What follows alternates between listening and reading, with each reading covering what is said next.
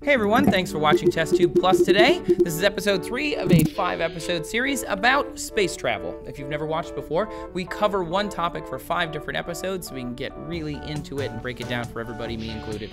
Thanks for watching. So far we've talked about astronauts, we've talked about how they get their training, and we've talked about how we got to space in the first place.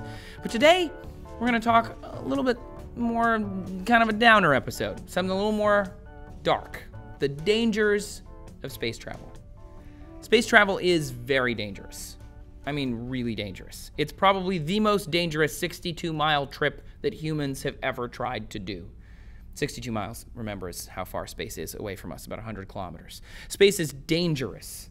Only 3 people have actually died in space, but there have only been a few hundred who've probably ever gone. Only 3 people have ever died in space, officially. They're all on the Soyuz 11. It was in 1971. It decoupled from a Russian space station, the first of its kind, named the Salyut-1, and when it decoupled, a valve opened, and the astronauts didn't really know what was going on. I guess they would be cosmonauts because they're Russian. And what happened is the air slowly leaked out of their capsule. When they were found on the ground, a recovery team found them, and they were all 3 dead. The only 3 people to ever officially die in space. And just because they were the only 3 to die in space doesn't mean they were the only 3 to die for the cause. Space travel is dangerous. It's very dangerous. There are dangers at every stage of space travel, from training to descent, launch, malfunctions, explosions, fires, decompression, spacesuit failures, parachute failures.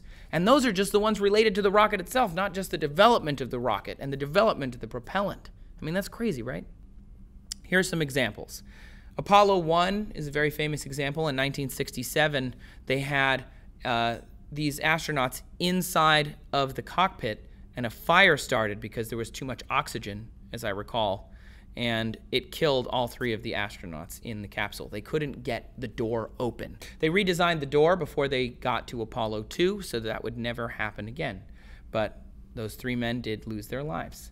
The Lunar Landing Training Vehicle in 1968 had a crash.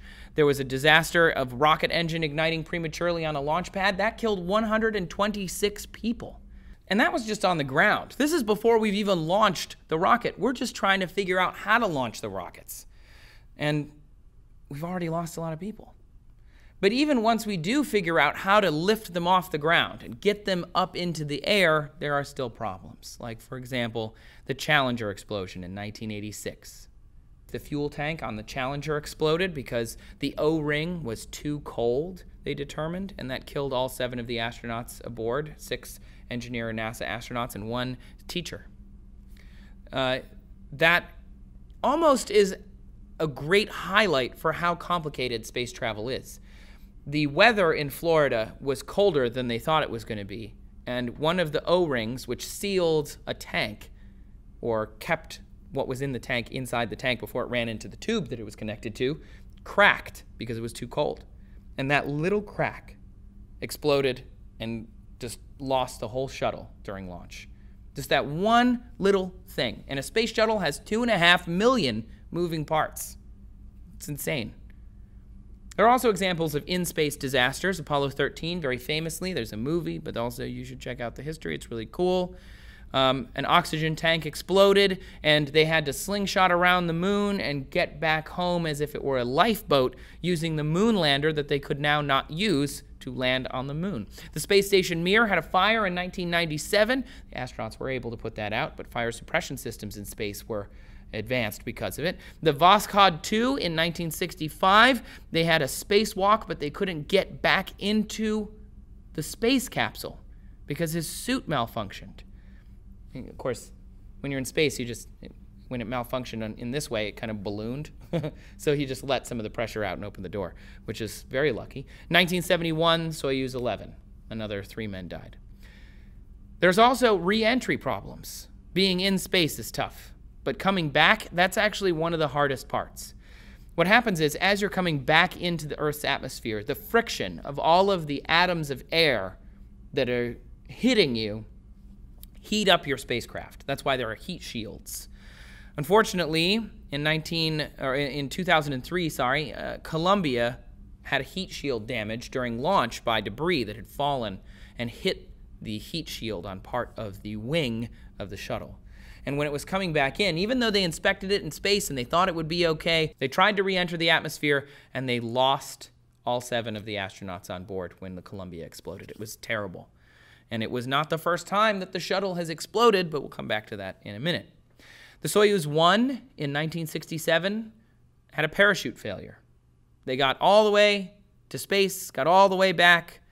They attempted manual re-entry, and parachute did not slow down the spacecraft and killed the 1 cosmonaut inside. So this is interesting to me, because when you ask a member of the general public how dangerous space travel is, they're probably like, it's fine. They get up there, they come back. It's no big deal. But it's not safe, and it's not easy, and there are so many things that can go wrong, and so many people whose jobs it is who are working and putting their whole heart and soul into making these programs, these machines, push people further than they've ever been before. And this is one of those times where space companies can't hide because things go wrong. Look, America loves the space shuttle. I love the space shuttle. I've visited many of them at the museums already, and as I've mentioned, I went to space camp. I am that kind of a nerdy guy, and yet they built 6 shuttles, and only 5 went to space, sorry, Enterprise, and 2 of them were lost. That's a huge failure rate. They were designed in the 1970s, and they were built in the 1980s, so even when they were still using them into the 2000s, they were using pretty old equipment. Even though it had been updated, it wasn't new. This was technology that was frozen in time, and I miss them, but I am glad that they're retired, because we don't want to lose any more. It's time for new stuff. Space planes like Virgin Galactic. Of course, they lost a pilot and a plane in 2014. Private companies like SpaceX and Orbital Sciences, but they've also lost spacecraft with explosions and things. Look, guys, space is dangerous. And it's not just the rockets or the training or re-entry or any of these things. It's also dangerous in another way, which we're going to talk about tomorrow. So thanks for watching TestTube Plus. Make sure that you subscribe so you get all of our videos every day. And why don't you tell us down in the comments what other dangers you can think of when it comes to space travel. Stuff I didn't mention, I'll be down there in the comments talking to you about it too. And if you want to hear all 5 episodes of TestTube Plus smushed into one cool podcast, go to iTunes, type in TestTube Plus. You should be able to find us pretty easily, and take a listen.